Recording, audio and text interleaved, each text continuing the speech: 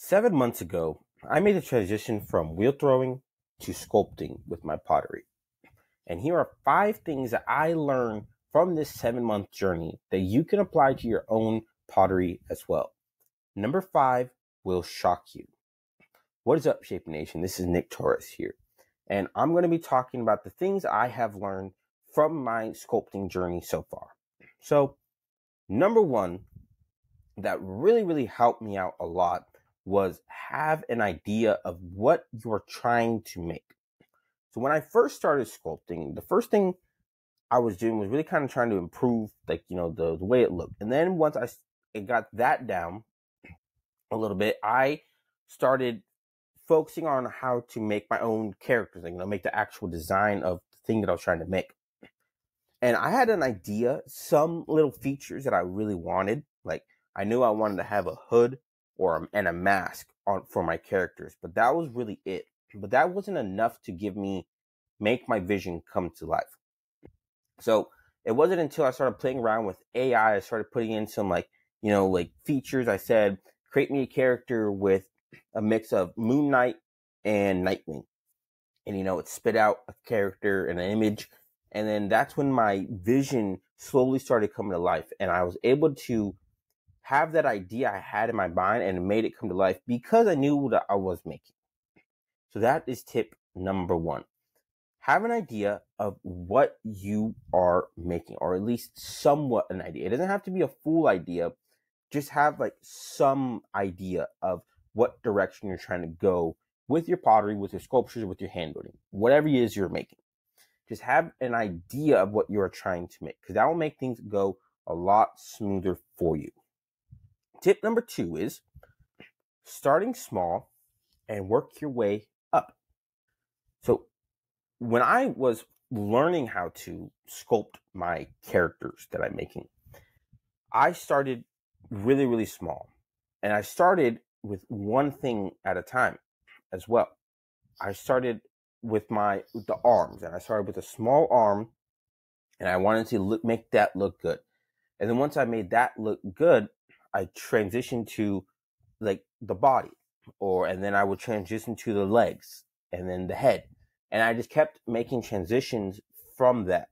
But I started from that one little section of my sculptures, which was the arm. And you could apply this to your pottery as well. So start small. If you are throwing on the wheel, start small, maybe with about a pound of clay, and try to reach the maximum potential on that pound of clay. Then move up to about a pound and a half of clay, and then try to reach the maximum potential on that pound and a half of clay. Then maybe move up to 3 pounds of clay. Again, try to make the maximum amount of potential. And just keep working your way up until you're able to get that large amount of things. Because if you jump right into the deep end, then you're going to end up drowning. And we don't want that.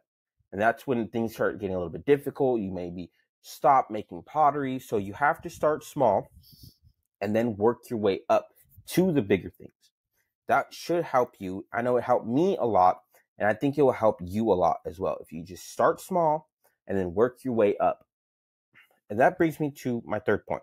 To recap a little bit, so the first thing that I learned was to have an idea in your mind of what you are trying to make, whatever it is. If you're sculpting, hand building, or wheel throwing, having at least an idea of what you're trying to make. The second thing is to start small and work your way up to larger things. The third thing I learned from my time sculpting over these 7 months is to make small improvements over time. When I was coming up with the character designs for my character, I would just start doing really anything. And then I would make it, I would finish it, and I would look at the character, and some things would kind of feel a little off. Maybe the design was a little off, or maybe the arm length was a little off. And so I would make tiny improvements the next time I would go out into the studio and make a sculpture. I'd make tiny improvements. So maybe, let's say I have a hood on my character, but I didn't really like the hood. I would take off the hood and then maybe replace it with a bandana around the head. And those are the type of small adjustments you can make with your own pottery. So maybe if you are wheel throwing right now, for example, if you're wheel throwing and you make a shape that you maybe normally make, or you just make the shape and you feel like something is a little off, try making a super, super tiny improvement to it. See where that takes you. So if you maybe make a shape, let's say it's a bulbous shape, try making one little indent on one side. See where that takes you. And then if you don't like it, great. Try another small improvement. These small improvements will start stacking on one of another, one and none, and they'll just keep going and going and going until you find that one thing that it's like, yes, this is my baby. This is what I want. So make small, tiny improvements. So here are the 3 tips so far. Number 1 is to have an idea of what you are going to make. Number 2 is to start small and work your way up. Number 3 is to make small improvements over time.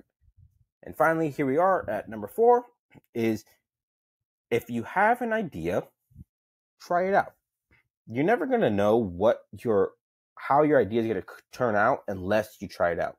I had to learn that the hard way. I would get into a little bit of a zone, right? And I'm like, yes, this character is looking good.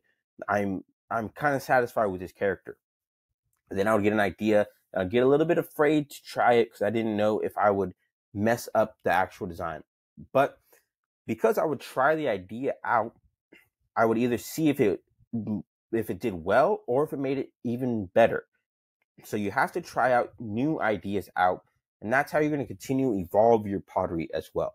If you have an idea, try it out. That is key here. If you have an idea, try it out, because you're not going to know unless you try it out. So here are the 4 tips again. Number 1 is have an idea of what you are going to make. Number 2, starting small and working your way up. Number 3, making small improvements over time. Number 4 is if you have an idea, try it. And finally, number 5, my personal favorite, and I think this one will help you the most, is consistency over technique. What do I mean by consistency over technique? So you see, too many times people focus just on the technique. They think if I get this technique down, then I won't ever have to worry about it again. But the opposite is actually true. You should be focusing more on consistency rather than technique, because the technique can come later. The consistency part is what's hard. Because how many times have you wanted to maybe make pottery, but you just didn't want to get out of bed, or maybe you're a little bit tired from work and you just want to rest and you just want to go home, eat a hot meal, maybe watch some TV, let your mind have that little break. And then you want to make pottery, but it becomes so much harder to make pottery because you are in that zone, you're in that state of just wanting to rest. So the consistency part is the hardest thing to get down, but it's also the most important thing. It's better than technique to learn. If you get the consistency part down, the technique will come later. So here's a little tip that you can do that I learned from Yoshi Fuji. So he learned from one of his mentors that if you are struggling to get into the studio enough, he said to just go into the studio and just sit there. Sit there for 5 minutes and just sit there. That's all you have to do. You don't have to make anything. You don't have to do anything else. You can just sit there in the studio. But by simply going to the studio or wherever you're making the pottery at, that simple action of just going to that studio is going to help you actually be able to get that consistency down. You're going to want to start making pottery simply by just sitting in that room. So those are the 5 tips. Number 1 is to have an idea of what you are going to make. Number 2, starting small and work your way up. Make small improvements over time. Number 4, if you have an idea, try it out. Number 5, and the most important one, is consistency over technique. I hope you guys enjoyed this episode, and I'll see you guys next time.